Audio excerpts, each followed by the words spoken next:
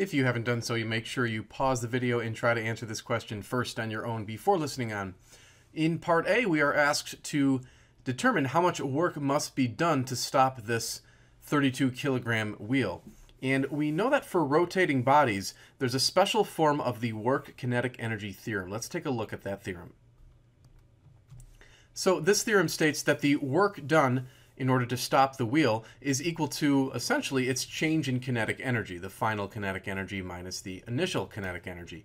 Now, this is a rotating body, so when we use the kinetic energy equations, we're not going to be using the typical 1/2 times mass times speed squared. What we're going to use is 1/2 times the rotational inertia times the angular speed squared.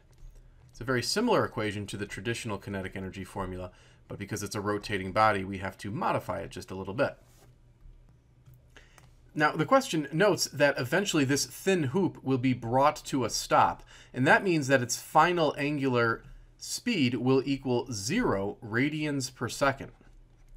Now, of course, if we plug in 0 radians per second right here, we're going to have 0 squared times all of these terms, and that's just going to go to 0. So this is basically 0 minus the initial rotational kinetic energy.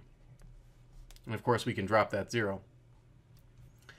We can now turn to this letter I in the equation, which stands for the rotational inertia. Your textbook should have a table that gives the rotational inertias of various bodies that are rotating about a particular axis.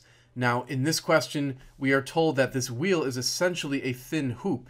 So we could go to the table in our textbook and look up the rotational inertia for a thin hoop, and we would see that it's equal to the mass of the hoop times its radius squared.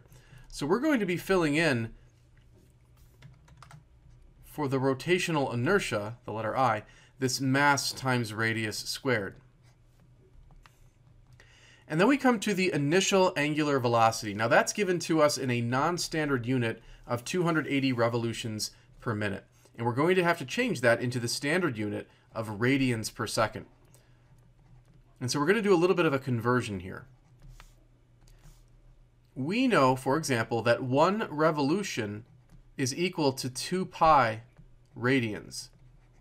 And so if we set up this conversion, the revolutions are going to cancel. That gives us radians per minute.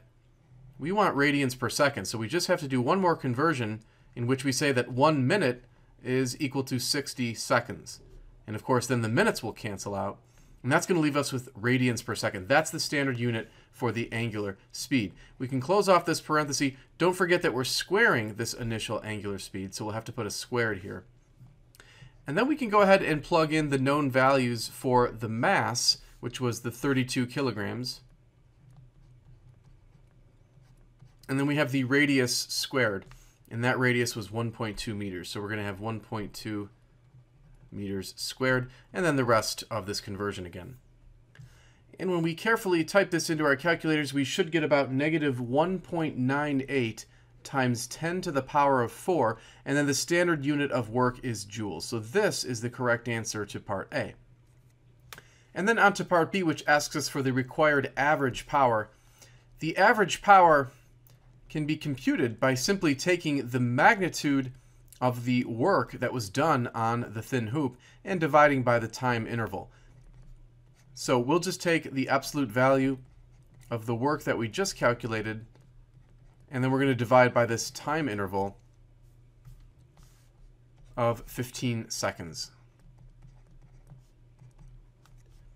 And we end up with about 1.32 times 10 to the power of 3, and the unit there would be joules per second, or if you prefer, you can change joules per second into watts.